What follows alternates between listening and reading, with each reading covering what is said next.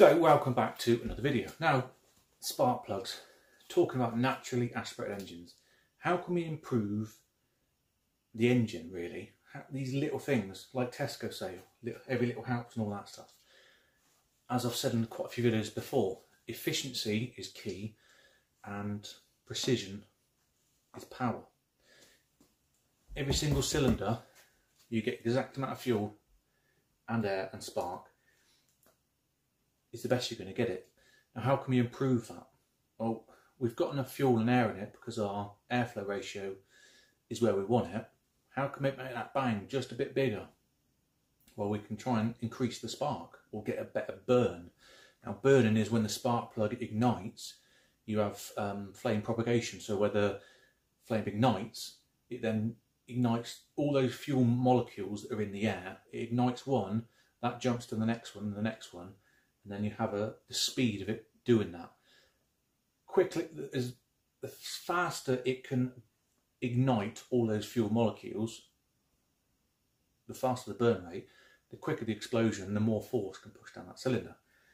Now, you've got things like flamethrower coils and massive 40 million millimeter HT leads that don't fit anything properly and just look stupid. You've got a good Bosch coil. Good Bosch or Bury or very quality HT lead and decent plugs. These ones are just demonstration plugs. I use NGK plugs because they're cheap, cheerful, reliable, and with a sort of weekend toy kind of car it is, plugs you want to be doing every year minimum anyway because it gets racked around. So, side gap and a spark plug. What's side gapping? Well, side gap is not new, it's been around for yonks. Loads of people done it back in the day. But loads of research on it, loads of papers written on it, and what it is literally side cutting the tip of a spark plug. So a spark plug, you can't see it, but you'll see it in a minute, is your normal end of the spark plug goes over on your tip, top of that, and your spark jumps across. Side gapping is literally cutting or removing that L shape on the spark plug so the spark has a direct path to the actual electrode tip. Well, yeah, but all spark plugs do that. Yes, they do. Why don't they do it in the factory? Because factory is built for longevity and stuff. So I've got two in this head. One is side cut and gapped. One is normal and gapped. Now I always gap my plugs to 0.8mm. Bang on with your feeler gauge. It's what you want. Again, if you haven't done these, it's pretty simple. Feeler gauges, you want to feel it through this. You want to feel bit of friction, top and bottom, not a lot, just enough. So get those gaps right, and with the side gapping, you want the same, but you're just gapping it between the side of it. So what does this actually do? Well, it helps burn. Again, it will become clearer in here when I explain it, but lots of hydrocarbons and all that sort of good science technology stuff, which I won't jab on about because end up waffling a bit, probably do anyway.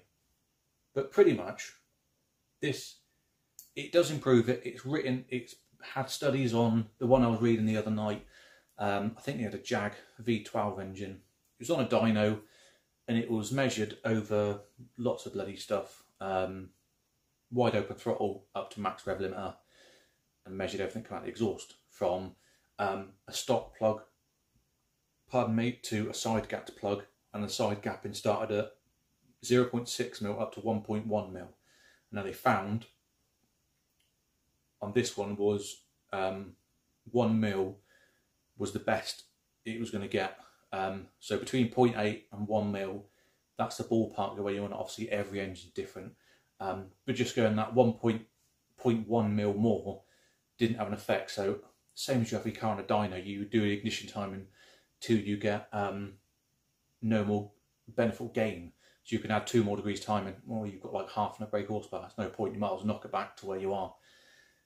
So that's what spark plugs do. So let's have a look at these and it will become a bit clearer. Right, so as we can see on this demonstration head, ignore the black lines, it's ready for porting. So here we have your normal spark plug with its normal tip. Again, just for a close-up, your normal tip is like so. And your side gapped is like so.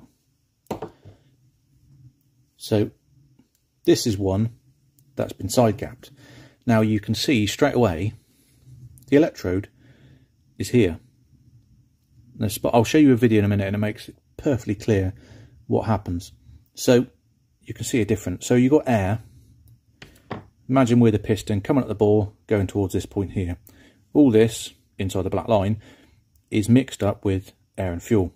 Now you want it to ignite and burn as quick as you can to get that cylinder back down the bore as quick as it can, and as efficiently as it can, with as much power as it can. So, straight away, you probably look at this and understand, oh, I get you, yeah, it makes sense now. So pretty much from there and there, so say a quarter or a third of that circle is shrouded from that spark.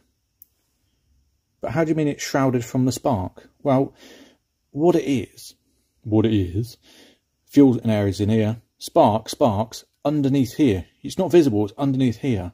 So the air's got to compact over here and spark. So immediately this area here is open or has direct access to that spark to start molecules burning. So it starts here or this side, and then it's got to travel round these ways to the back to ignite the full mixture. Now move over to this cylinder. Again, our piston is coming up, our air mixture is sat all over this.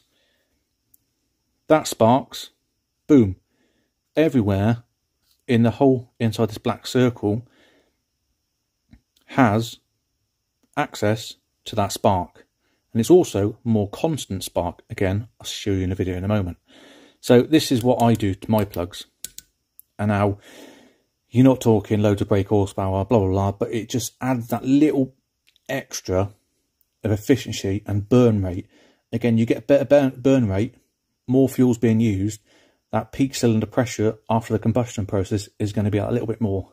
And again, little things add up. So, like I say again, this is what we're doing, gapping it. Now you can do this a million ways.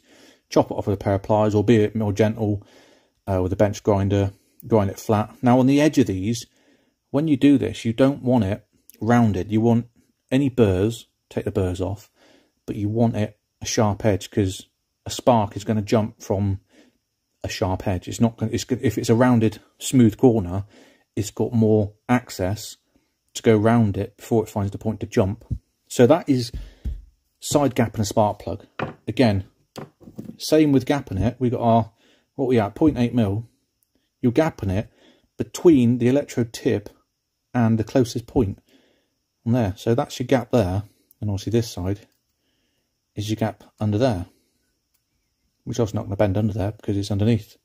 So hopefully that can explain and show you what side gapping is and what benefits it can actually have from being shrouded. And obviously this portion here, there's a bit of a delay before it actually gets around to burning it, where this one completely open to that spark, and boom, it's got such more capability of going bang. You get suck, squeeze, bang, blow. Right, so this is a normal spark plug, and as you can see, I've slowed this right down. All those little lines, you've got multiple points where that spark can jump across, and it's very erratic, as you can see. That's what it's doing. And then if we jump across to one that has been side gapped, you can see there it has got one perfect straight line, constant, even spark jump. So there you go, that is side gapping a spark plug and why it's done. Like seeing from what we've actually looked at, when you look on the cylinder head, it's so clear to see how the improvements can be made on that, the flame front.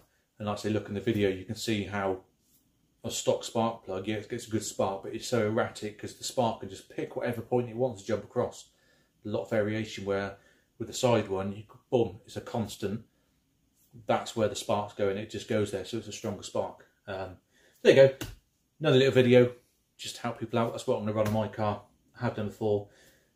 I'm going to change these plugs because it's time for some new ones anyway. Again, NGK plugs are what I use, but all the ones are the same, to be honest. So yeah, that's side gapping plugs. Hope that was helpful, and gives that bit more to gaining that bit more in your engine, making it more efficient, making it more usable and more lively. So anyway, I'll see you in the next one. Cheers for watching. Bye.